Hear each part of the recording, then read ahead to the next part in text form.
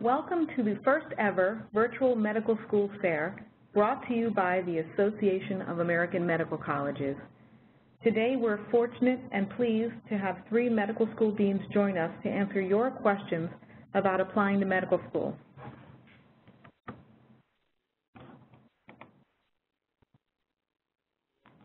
Dr. Theodore Hall has been an active participant at the David Geffen School of Medicine at UCLA admissions program as an admissions subcommittee member, subcommittee chair for the Subcommittee for Disadvantaged Applicants, and assistant dean for admissions. He is a professor of clinical radiology and currently the associate dean for admissions and chair of the admissions committee. He is the director for medical student education in radiology for the Department of Radiology. In this role, he is chair of the longitudinal didactic clerkship in radiology for the core clinical clerkships and the advanced radiology elective for 4th-year medical students. He has also served as a faculty facilitator for the problem-based learning curriculum in the first year of the medical education program. Dr. Hall is a practicing diagnostic and interventional pediatric radiologist. Also joining us today is Dr. Michelle Whitehurst Cook, who has served as Dean for Admissions for 10 years at the Virginia Commonwealth University School of Medicine, where she also graduated from medical school and completed a residency in family medicine. A graduate of the College of William & Mary with a degree in biology, she practiced family medicine in rural Virginia for 11 years prior to returning to VCU School of Medicine as one of the course developers and directors for their Foundations in Medicine course in 1993. As a member of the Family Medicine Department, she founded the International Inner-City Rural Preceptorship Program in 2000. Her major interest is in understanding the needs and caring for underserved populations. And lastly, we have Dr. Robert Witzberg, Professor of Medicine as well as Associate Dean and Director of Admissions at Boston University School of Medicine. He is also a Professor of Health Policy and Management at Boston University School of Public Health. Dr. Witzberg is board certified in internal medicine and has practiced general internal medicine on the Boston University Medical Campus since 1981. He served as the Training Program Director and Associate Chief of Medicine at Boston City Hospital for 12 years, and was also a founder, president, and medical director of the Neighborhood Health Plan, a community health center-based HMO focused on enhancing the quality and scope of healthcare services available to vulnerable populations. His work has appeared in numerous medical journals, including the New England Journal of Medicine, and in several medical textbooks and clinical manuals. Thank you all for your time. Today's questions come to us from Reddit, Facebook, Twitter, and other AAMC events. So let's get started with this first question from a AAMC webinar. Dr. Whitehurst Cook, do you look at an applicant's social media accounts when you're evaluating them? We do not look at it. That doesn't mean that individual committee members, when they're reviewing each file, doesn't look at it. If there's something in the application that seems to be applicable to us checking that out, then individual members, but as a whole, we don't. With getting so many applications, it's just impossible to do that. However, it doesn't mean that it won't get looked at. Dr. Witzberger Hall, would you like to comment about your school? I agree with what we just heard. We, by policy, don't investigate social media accounts, but occasionally we may do so on the basis of other information in the file or something that's called to our attention, and occasionally an interviewer will respond to something that's heard at interview by checking out a social media site. And I would agree with what I also heard from our 2 colleagues here. We do not have a policy at David Geffen about looking at social media accounts, but individual screeners and at the time of committee meetings, sometimes questions do arise that come up and would be investigated that way, but it's generally not a policy that we will do. I think it's probably worth observing that for most admissions committees, we do expect that applicants will accept the responsibilities of behaving in a reasonably professional manner. And if something is brought to our attention through a social media account which challenges that expectation, that may not work for the applicant.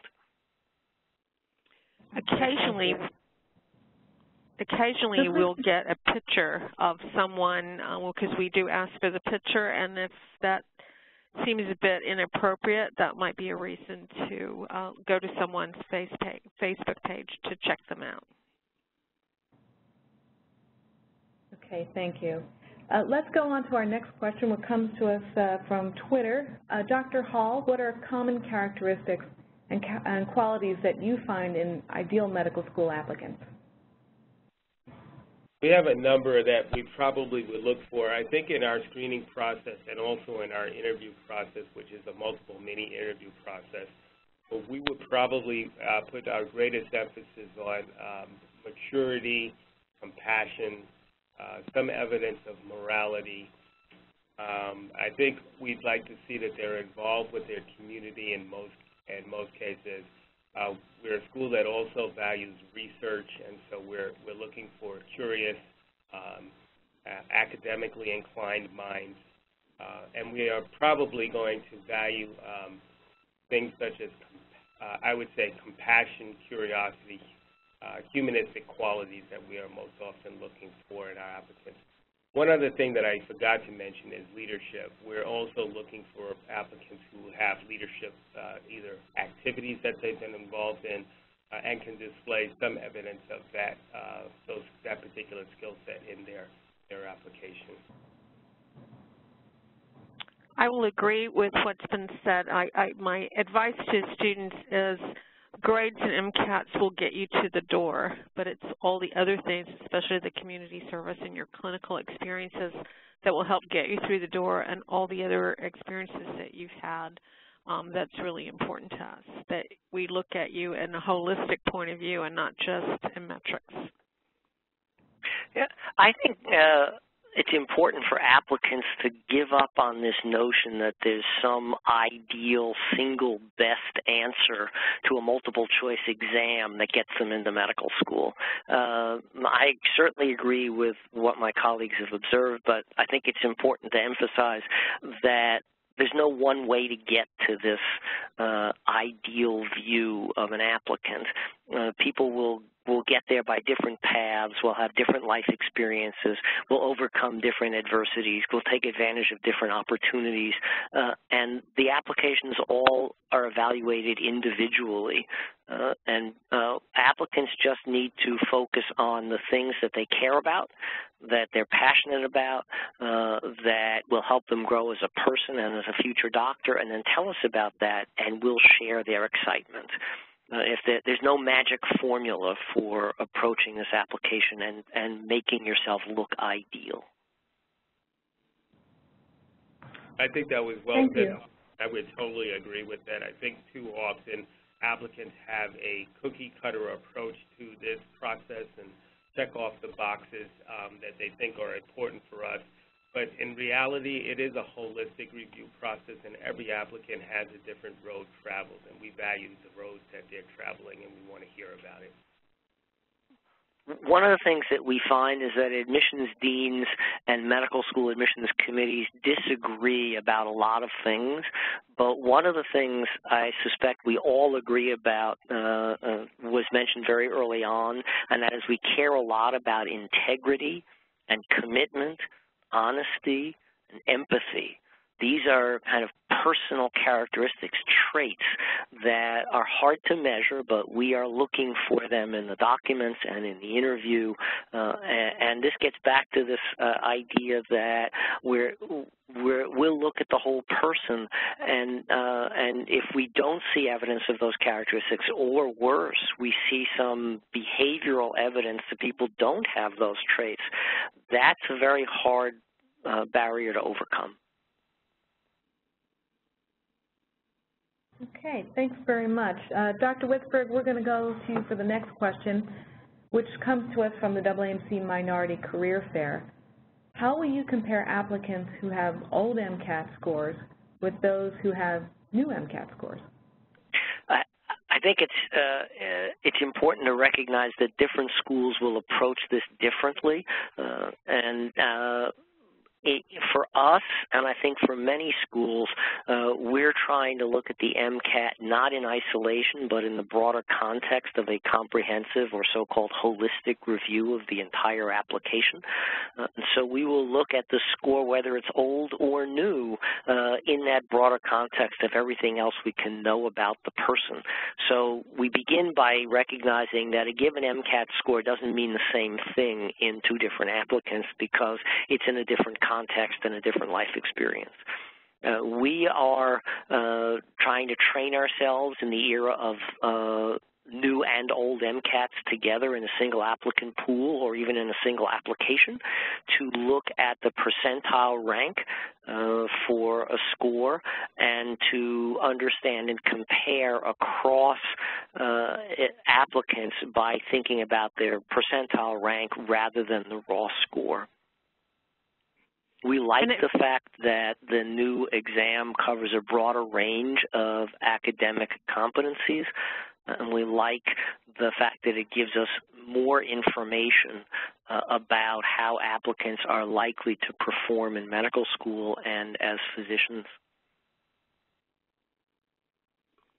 At BCU, we also use the percentiles, and we recognize as a committee sort of what our bottom lines are going to be, but if someone has done well on an old MCAT that's within 3 years of the time of starting medical school, then we don't require that people take the new MCAT.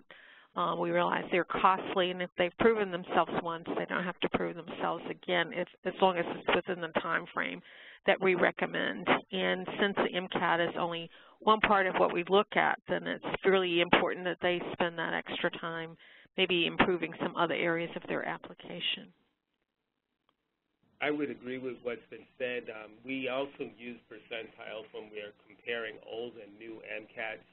I think the reality, though, is that because the new MCAT is a new examination, schools do not really know what the scores will predict in terms of academic performance until we have some more data down the road to determine how well those exams predict performance in our individual schools.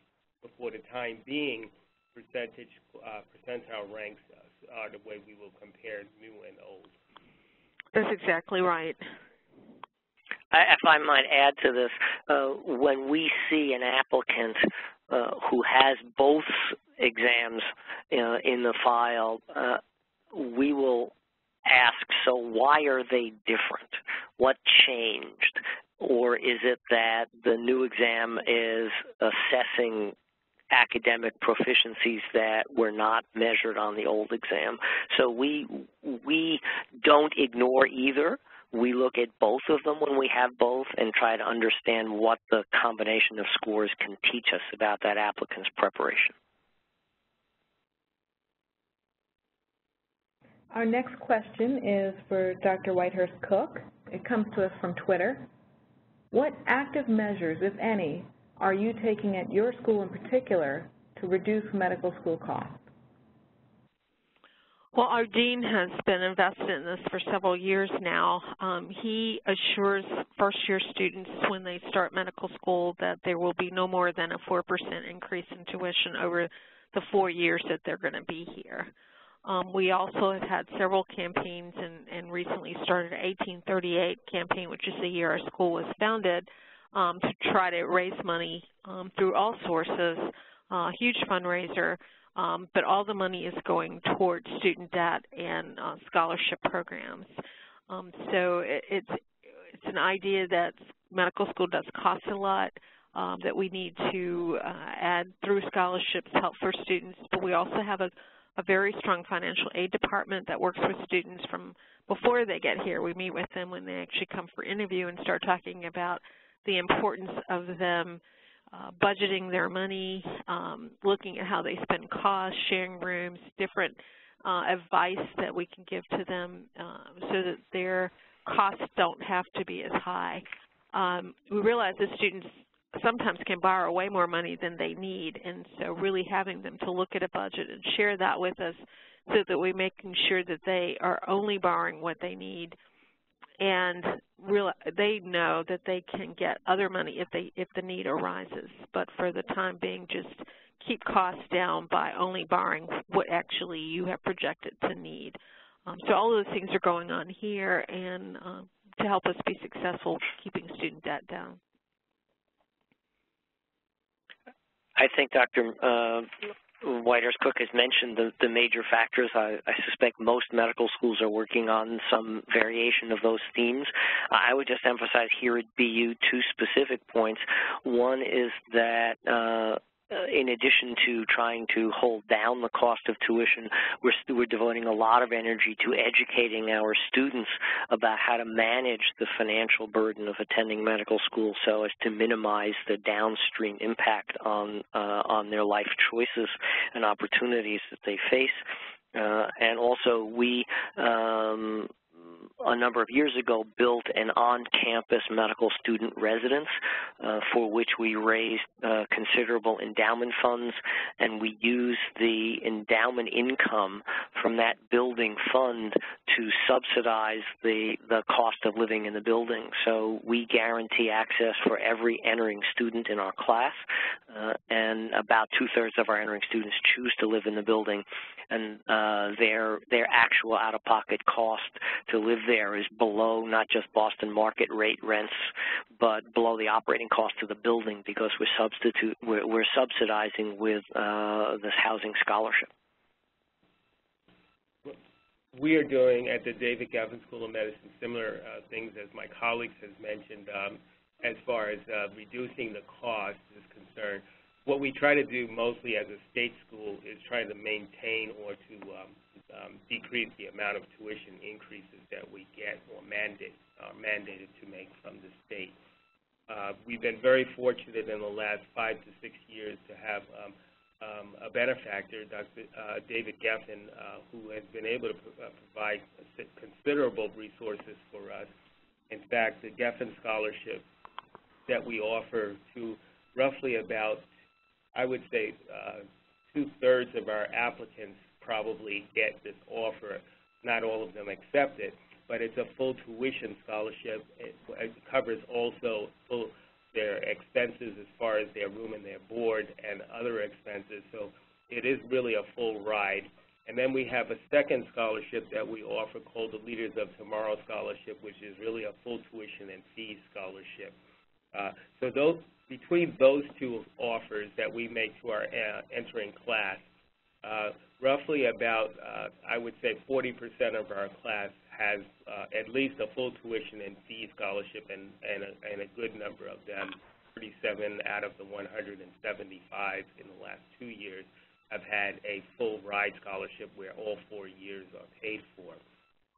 Those are our two biggest scholarships. We also have other scholarships that we're offering. I would say that the one group that probably needs financial aid the most, and we're working on ways of figuring out how to help them, is our disadvantaged candidates.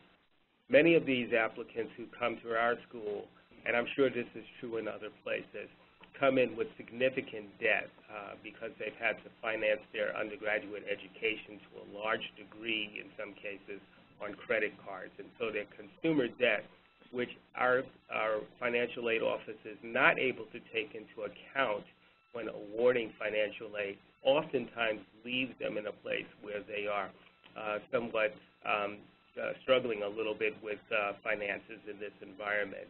And so what we have tried to do in the last couple of years is work with our development office in identifying donors who would be willing to support these students on a more regular basis outside of the financial aid that they currently get, to help them bridge that gap that many of them come in with because of the amount of debt that they accrue during their undergraduate years.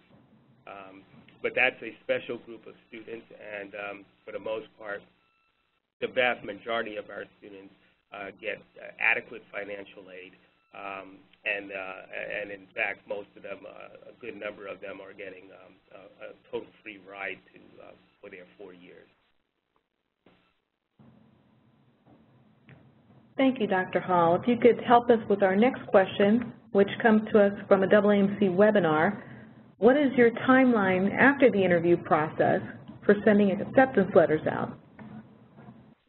We have a rolling admissions process, and so if I look at our timeline, it really begins in early June when AMCAS opens up their application and students are able to file their application.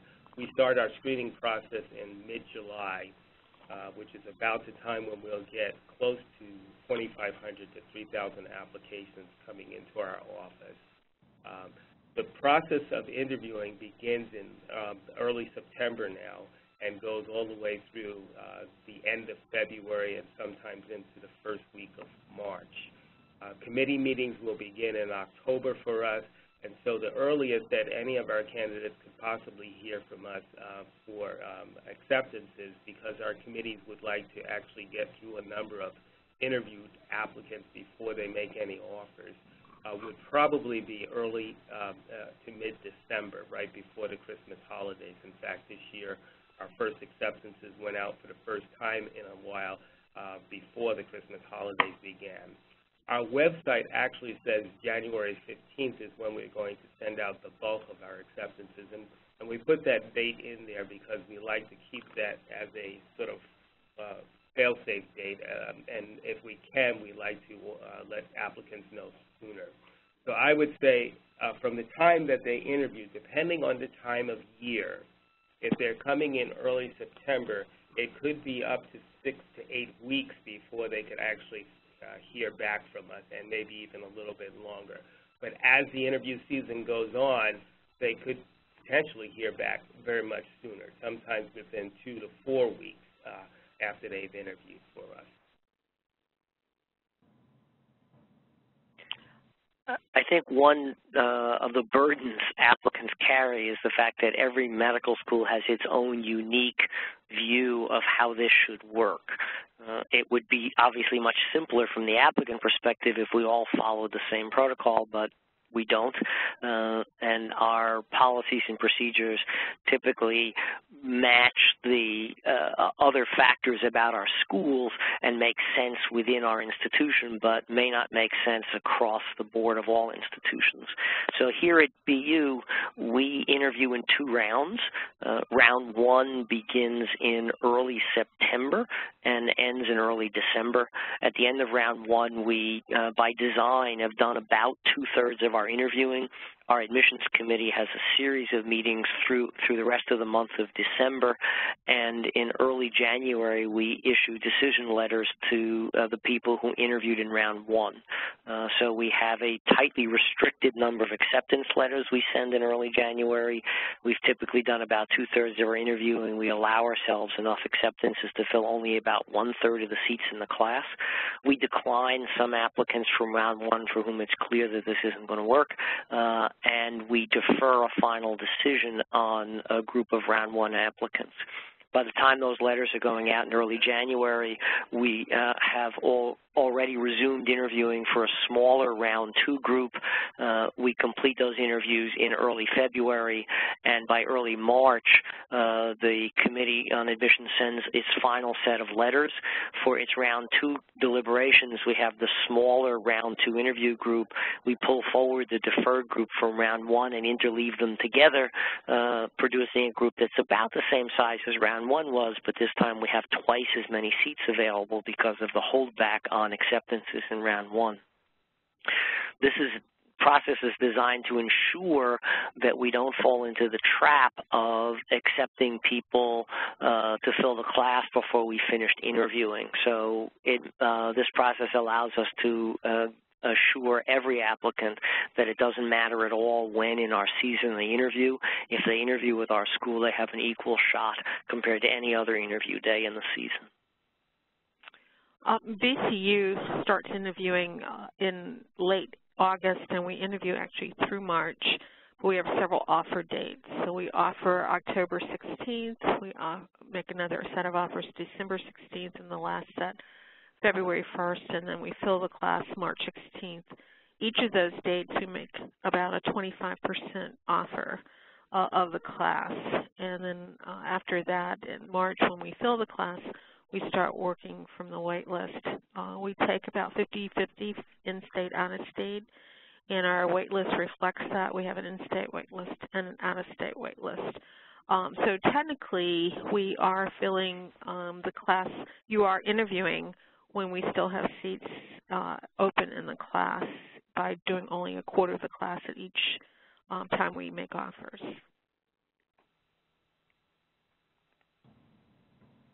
Thank you. I guess I should have observed, by virtue of our name, Boston University, some people are confused. We are a private nonprofit, not a public school. We do not care where our applicants are from. The state of residence plays no role at all in our decision-making process.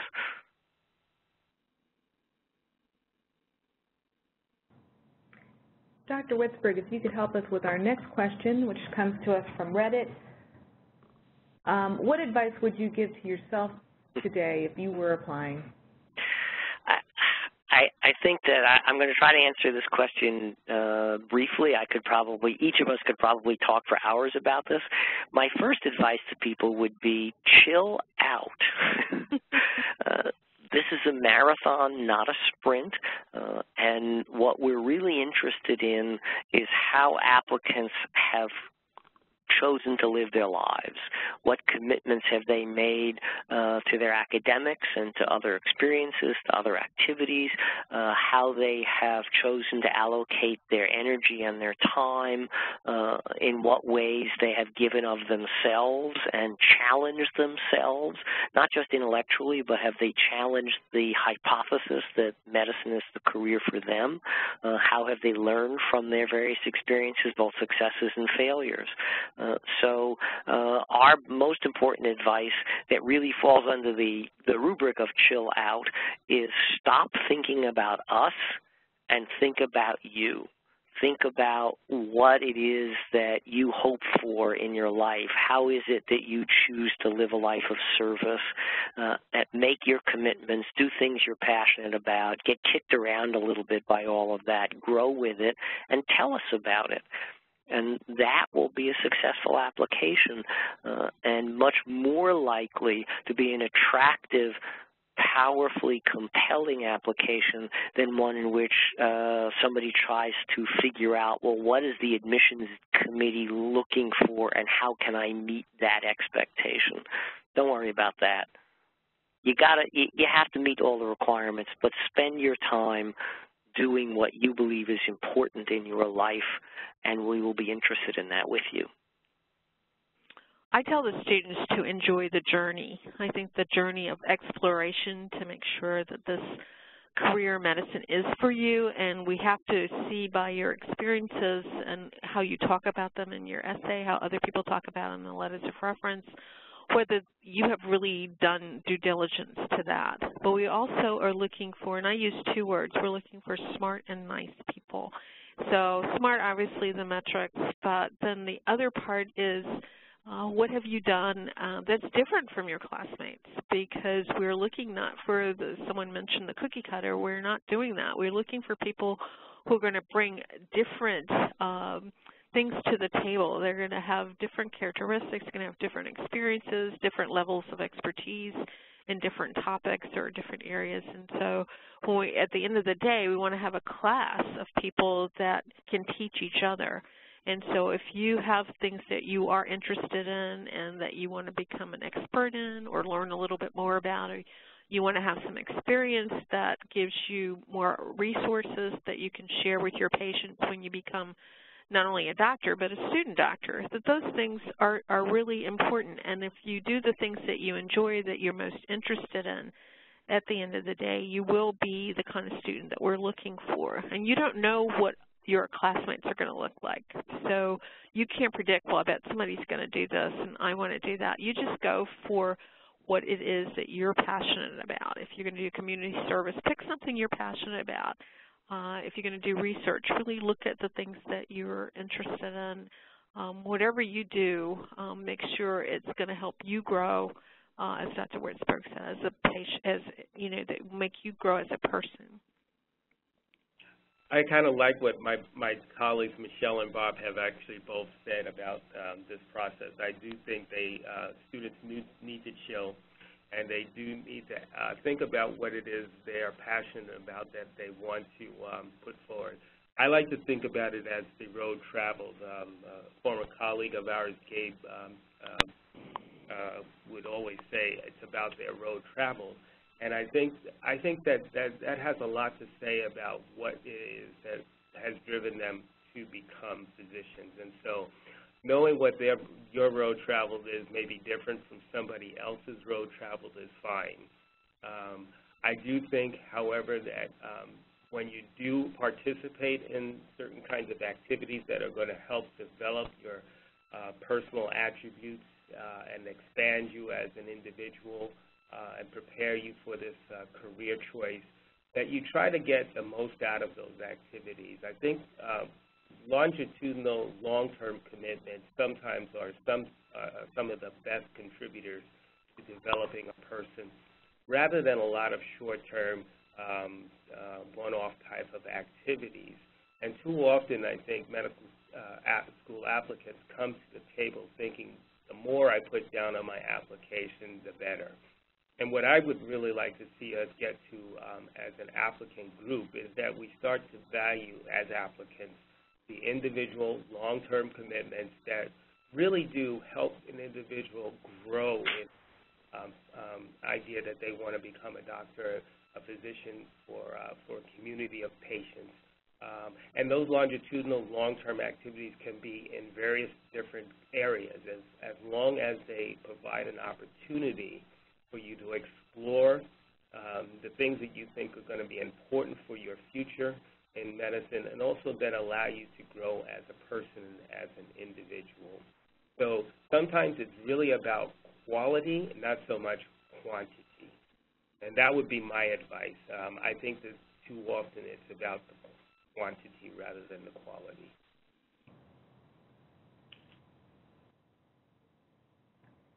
Okay, our next question is for Dr. Whitehurst Cook, also from Reddit. How much do you hold a weak undergraduate performance against a student who did strongly in a graduate program? Well, we look at that all the time because we have our own certificate program, and we look at students coming from all over the country and other post-bac programs. And a lot of it has to do with how well they do in the graduate program, how much coursework they took in the graduate program. It's really hard to, take 80 to 90 credits of really poor performance in the undergraduate work versus 20 credits in a graduate program and say, well, now that they've shown themselves. But if they've been in a good, solid program, and we, know the programs that have produced great doctors and their MCATs, this, again, we look at the MCAT scores, if their MCATs are solid. And they have to have done everything. They can't just have done graduate work. They have their clinical experience, a community service, hopefully some research, some leadership, and other things that go into making great doctors. We definitely do give them a look if they have done well.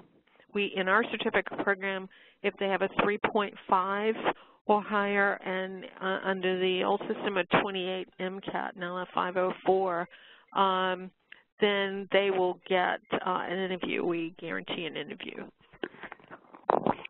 I think there's something backwards about the way this question was asked, because it focuses attention on the, I think, misapprehension that admissions committees are looking for some fatal flaw that they can focus on and eliminate an applicant. I think admissions committees are much more often looking for major strengths rather than significant defects. If somebody failed 3/4 of their courses as an undergraduate, that application isn't going to fly. But setting aside that kind of extreme case, admissions committees are much more focused on attributes and strengths and contributions than they are on weaknesses. And as my colleagues have said, if an application is evaluated holistically and comprehensively, then blemishes or challenges or struggles in parts of the academic record are not necessarily a fatal flaw. They rather can be looked at in the context of what else we know about that person and his or her subsequent performance. Yeah, I would agree. Bob, I think that is totally correct. I think that some applicants, again, have a different background that they bring to their undergraduate experience. And as a result, they may have a slower start than other applicants. And we do recognize that upward trends are probably better, most likely better than downward trends in terms of that. Many of our applicants will have gone through a post-bac program or done a master's program in a science area to try and improve their academic competitiveness for medical school. And so we will take that into account when we're looking at those applicants, and we will value that kind of insight about their own performance and what they need to make themselves more competitive. But it is actually best said, as Bob said, it's best looked at in the context of the individual, I think. Sometimes different applicants have different reasons for poor performances, and we would want to know what those are and evaluate them in the context of the total applicant when we're making this. And I think that is also true for even people who haven't done post-bac programs, but people who don't do well first year of college because they came from a high school that poorly prepared them, or that they came, from a rural area or in a city high school. And I think it's important to know that when you get to those colleges and universities, it might be a really difficult transition. But for those people who've been able to hang in there and find the resources they need and still do well coming out their junior and senior year, sometimes those people who've hit a rock and have been able to learn to jump over it are much better in medical school, because medical school is hard, and some people have never gotten a B. They've all gotten straight A's. And for them, sometimes the adjustment to not being at the top is very tough, whereas some of these students who've really worked harder to get to the top come with more resilience. I think a lot of this emphasizes the critical importance of an admissions committee having an understanding of the applicant's life story. We need that information because that is the foundation that allows us to make the kinds of judgments that Ted and Michelle are talking about. We can't understand the distance traveled unless we have the basic facts, and I think applicants are well advised to ensure that we have that information. Not because they're looking to make excuses, but rather because they're hoping to paint a clear picture of who they are and what they're about and how they got to our door.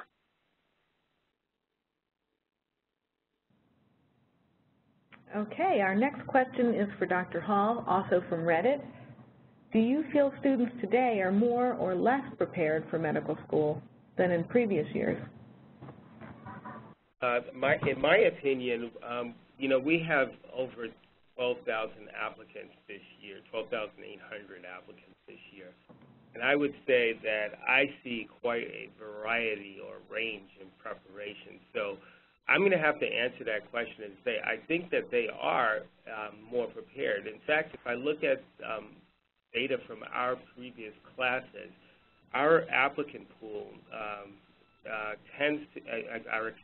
our matriculated students tend to be an average age of about 25 or so, which means that most of our students are probably taking an extra year or two before they, post-undergraduate, before they actually apply to medical school. And probably the ones that we are accepting are the ones that who have some other experiences outside of their undergraduate education. So with that in mind, I think that they are trying to become a little bit more prepared for this career that they want to embark on.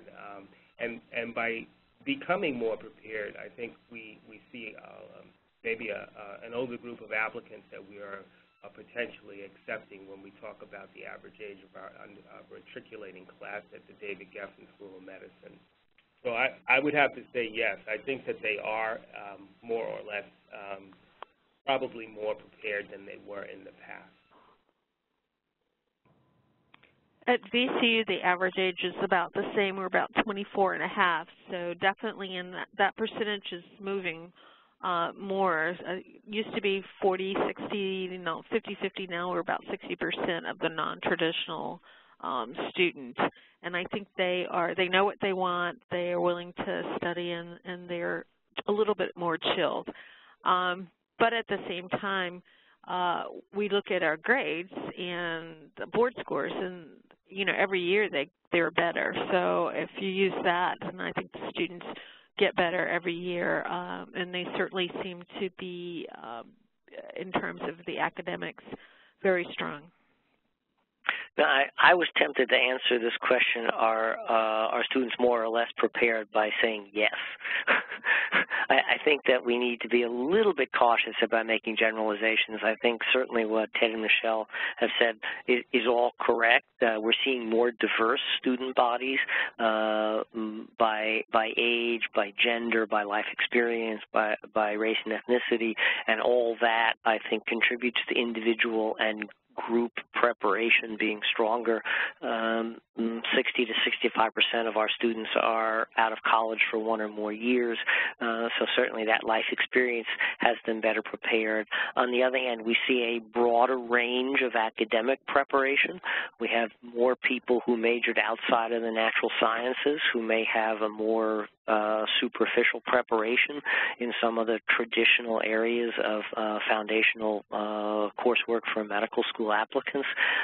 So I think our medical schools are by and large coming around to seeing that we need to help each individual student understand his or her level and depth and breadth of preparation at a much more granular, fine-tuned level than in the past, and it ought to be our obligation to assure that any student who we commit to, we in fact commit to, and it's our job to help that student in any possible way to be successful.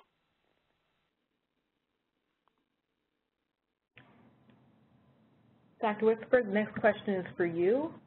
What's the proper way to update a school if something's changed for an applicant, such as more experience in an area or additional coursework has been completed?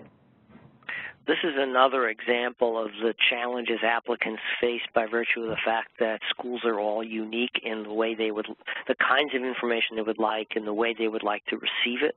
And so applicants really need to make sure they understand individual school expectations and then meet those expectations for each school to which they have applied. And it can be extremely variable. Some schools will prefer not to get a lot of information after the application is completed. Others are quite open and receptive to having additional information. Here at BU, we consider ourselves an information-hungry group where we are happy to receive information.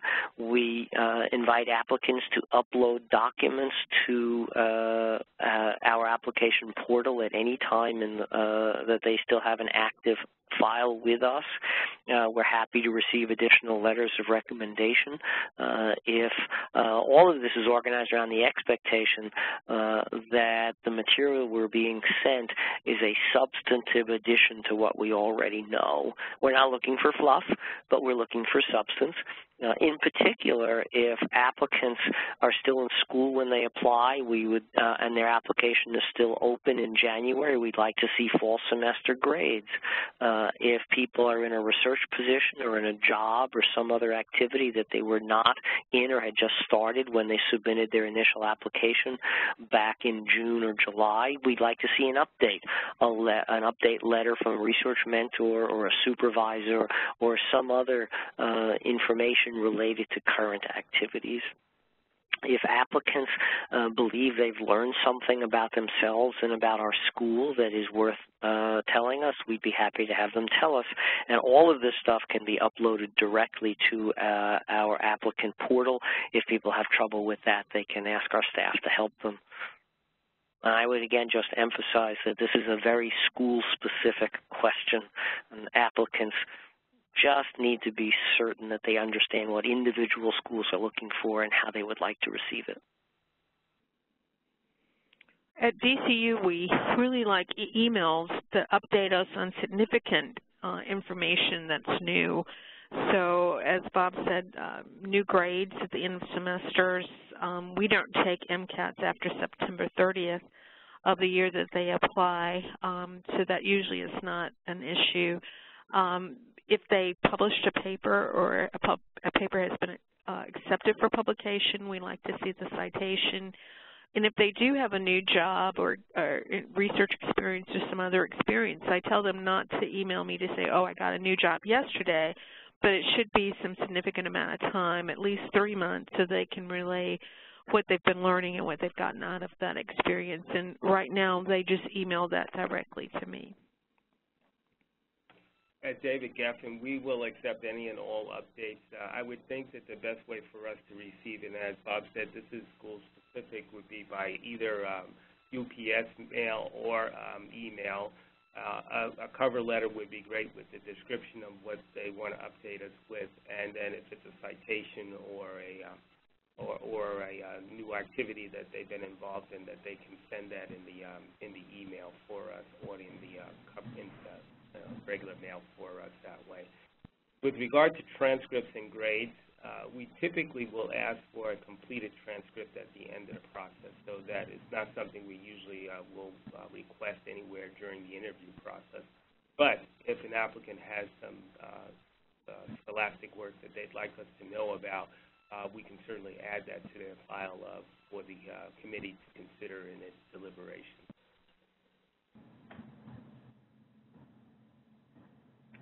Dr. Whitehurst-Coates, if you could help us with the next question, also from Reddit.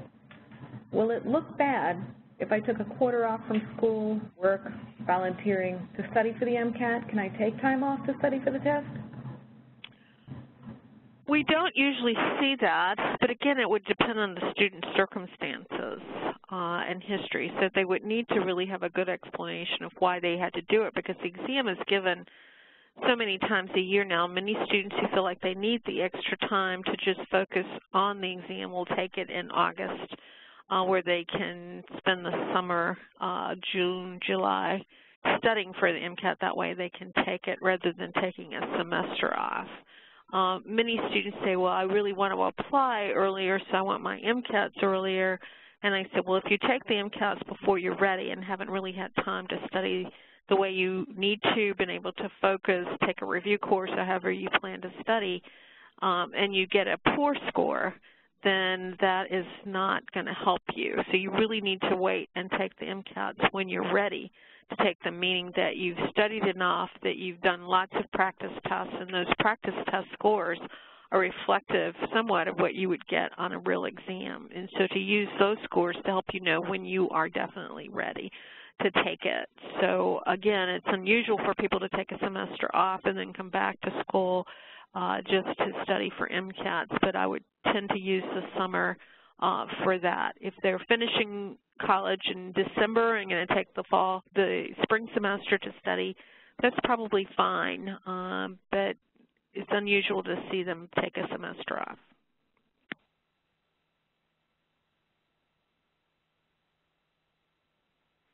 I guess I think the underlying issue here is the common misconception that there's some ideal sequence and timing and moment to take the MCAT and to apply to medical school.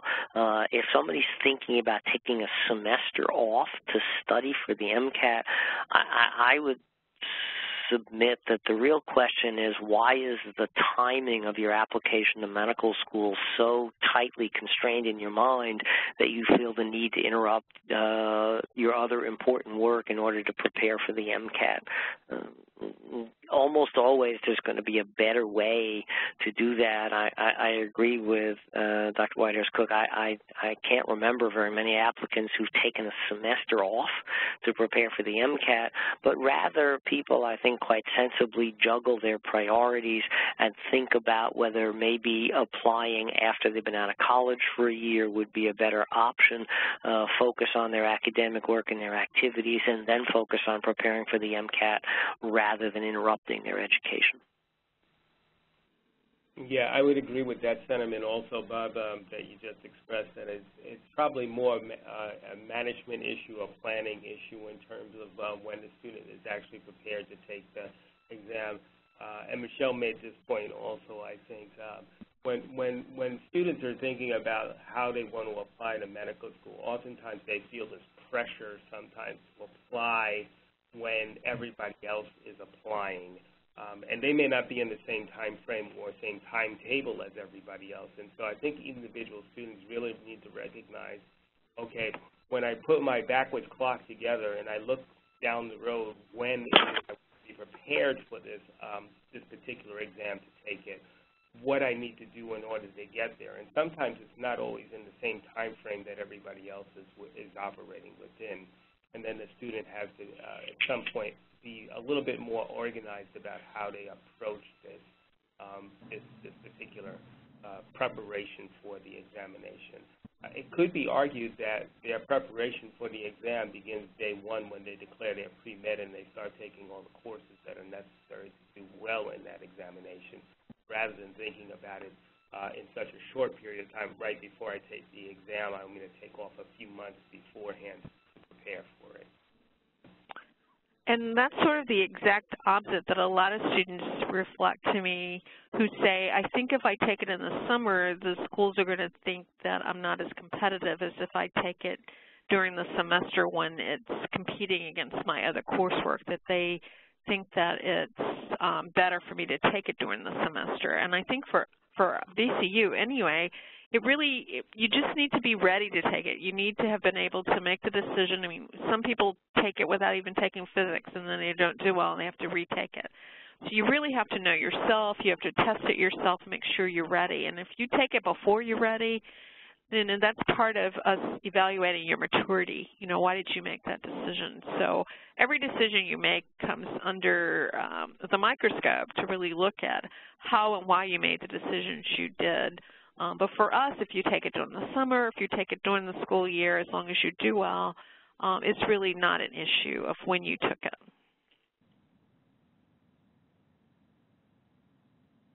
Okay, we have one last question. This is for Dr. Hall, also from Reddit. Are prospective students allowed to spend a day on campus to see if the culture of the school is right for them? Yes, I would say, and the way we work that out is we have two mechanisms for actually students to visit us.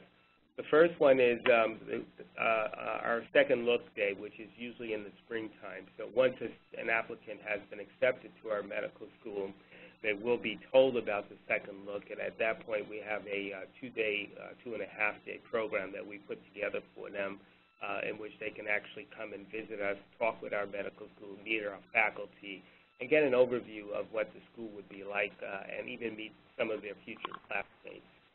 For students who don't get to participate in second look, they can always call us at some point after they've been accepted, or even before sometimes, because they may want to make some decisions beforehand, to talk to us about arranging possible visits and tours. And oftentimes under those circumstances during the school years, when we have those one-off types of visits where an individual wants to come to the environment, we'll hook them up with one of our first and second year medical students, and they can go spend part of their day with those students doing a tour of the school as well as the campus environment where the medical center is, and also participate or at least observe classes. They're either going to be in a lecture or a small group, problem-based learning group, or in a lab with that student on any one particular day, depending on when they come. And so they'll get an idea of what the culture of the school is like as far as its academic profile is concerned, and actually be able to meet some of the students and talk to them. So those are the two opportunities that we mostly provide for students. to actually, or applicants, prospective applicants, to actually get an opportunity to come and see what our program is like.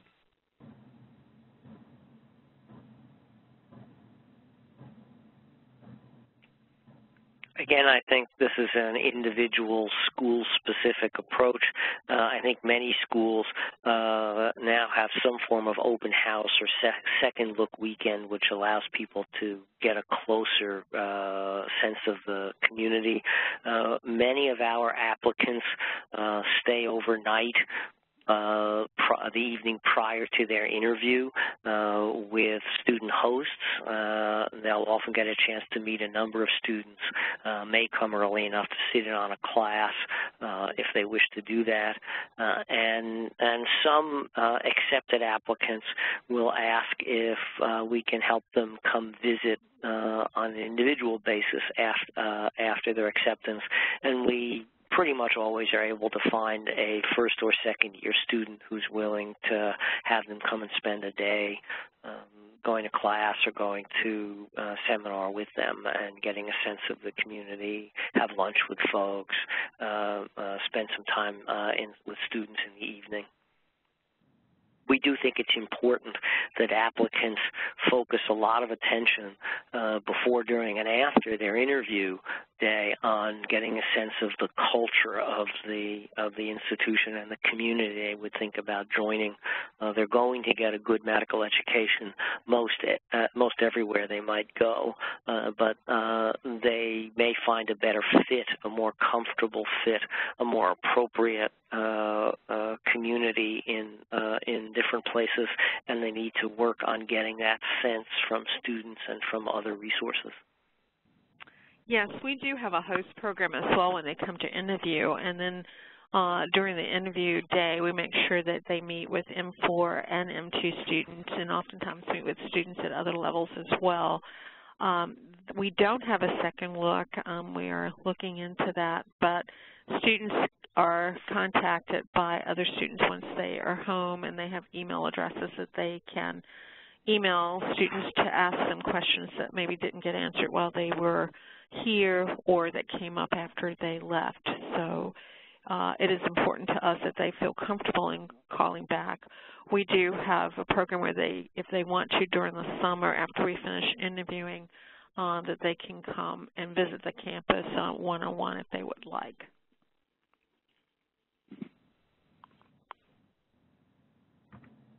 Well, thank you all very much for this informative and really wonderful hour of your time. We want to encourage everyone to go take a look at your medical schools and all of the other participating medical schools and their booths, and we look forward to speaking to you at the AAMC booth as well. If you have any questions or comments that you'd like to share with us, why not reach out to us at aspiringdocs@aamc.org. Thank you all very much, and we'll see you at the booth. Thank you. Thank you. Thank you.